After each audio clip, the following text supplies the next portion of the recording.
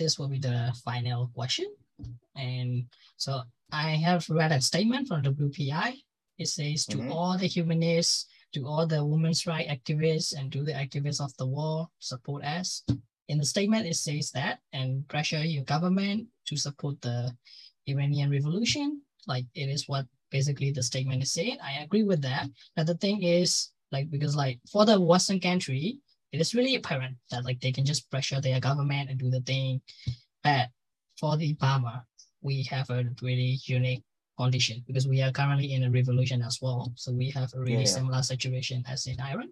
So what can we do, like a Burmese progressive or Burmese communist, to support the Iranian Revolution? What can we do? Like, because like for me personally, I just trying to protest in Brisbane here with the Kurdish society, and then I get along with them, talk to them, and trying to protest whenever I can.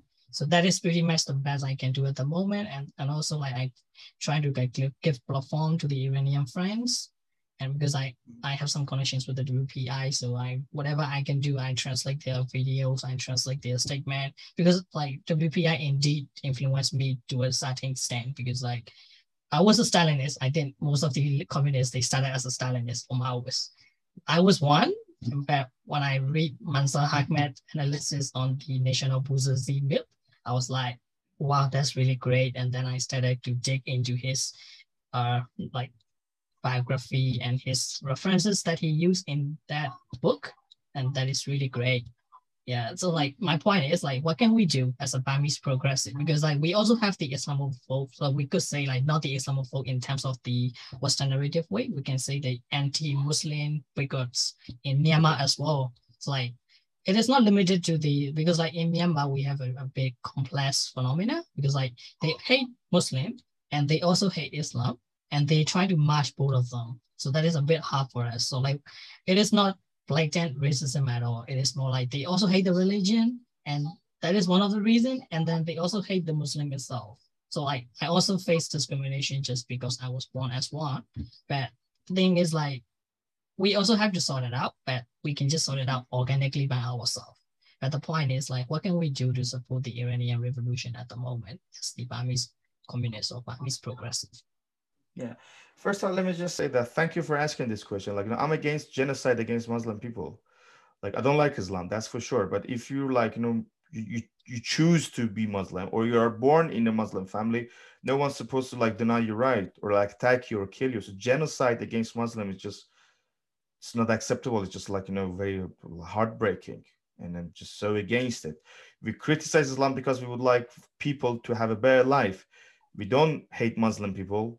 And of course, we don't like, support genocide against any sort of group of people, specifically Muslims. And it's really sad to hear that what you said.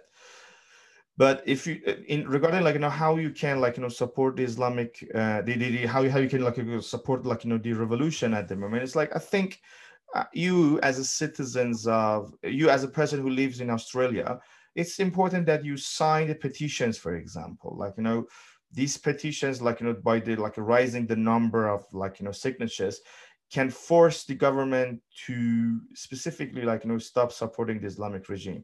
If there is demonstration, you can join the demonstration, you can share the videos on social media, and that's it. Like the most things should be done, and it's getting done by the Iranian people.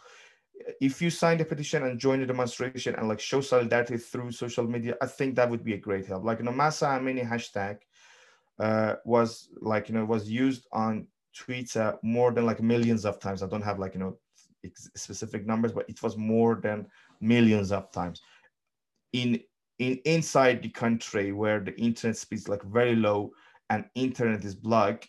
I can tell it was not only Iranian using this hashtag. There are like a decent people of the world like you and other people like using this hashtag and show solidarity with the Iranian people. And when there is like hashtag trending, then the government cannot ignore it. So asking like how you can support, just show solidarity on social media, like keep sharing Mariam Namazi or like ex-Muslims like tweets, and share this and try to like spread the world what's happening, and sign a petition and join the demonstration. I think that's the things you and like the other citizens can do at the moment for the Iranian Revolution.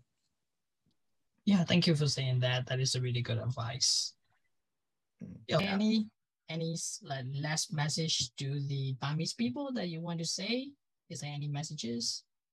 The messages would be like, if the women's revolution can downfall the Islamic regime, if Iran turned to be a secular state, I think world would be a much better place to live. We possibly can expect more peace, less Islamic terrorism, less terrorism, general speaking. Iran is a great country. Like, you know, Middle East is a great place to be. There's like a history. There is like, how to say, beautiful places, decent people. So if Middle East can be like, you know, secular and a safe place where people can travel, use it as like a tourism destination, I think that world would be a much, much better world to live rather than Islamic, when there's always a war, Islamists killing Islamists, like Islamic governments promoting Islamic terrorism in the world. So what I'm saying is like, support and stand on the side of the Iranian women, for example, or people who would like to like get away, to get rid of Islamism in Middle East and like turn those countries to a secular states. That would be an act that you can do to make the world a better place to live. That would be my message, and that would be my last sentence to summarize this seminar. And I would like to thank you for inviting me. It was a pleasure to be and talking to you, and I'm hoping that like in early future I can attend some more program of yours.